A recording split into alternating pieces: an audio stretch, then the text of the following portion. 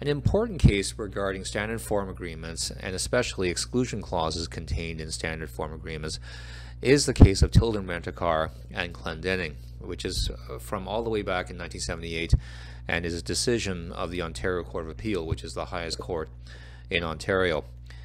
The plaintiff was John Clendenning. He sued Tilden Rent-A-Car.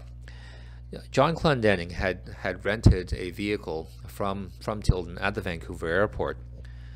So at the airport, he signed Tilden's standard car rental contract. So he quickly signed it without reading the agreement, and he did purchase the optional collision insurance coverage. So what that coverage deals with is that if you are in an accident and the car is damaged, then this coverage would cover the cost of the damage to the car.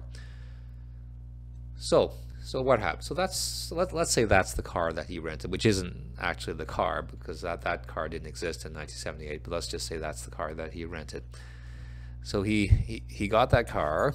He drove it around, and one night he went out for a drink. And so Mr. Clendenning testified that he didn't have very much to drink. We don't know exactly how much, but he didn't say it was very much. But he did get into an accident which caused some serious damage to the vehicle.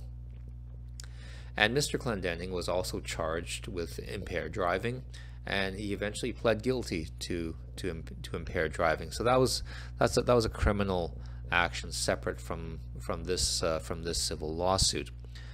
Now, because Mr. Clendenning had consumed some alcohol leading up to the accident, Tilden Rent-A-Car refused to cover the cost of the damage to the vehicle. So they were making Mr. Clendenning liable for the damage to the vehicle.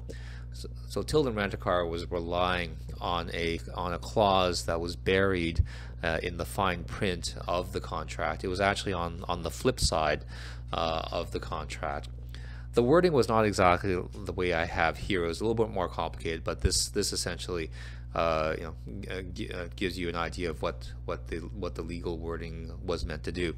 So the wording I have here is that collision insurance coverage will not apply if the customer has consumed any quantity of alcohol. So the key word there was any. So whether it be one drink or half a drink or 10 or 12 drinks, it didn't matter. If there was any alcohol consumed, then that collision insurance coverage would not apply. So again, Tilden denied coverage for the damage based on that particular exclusion clause.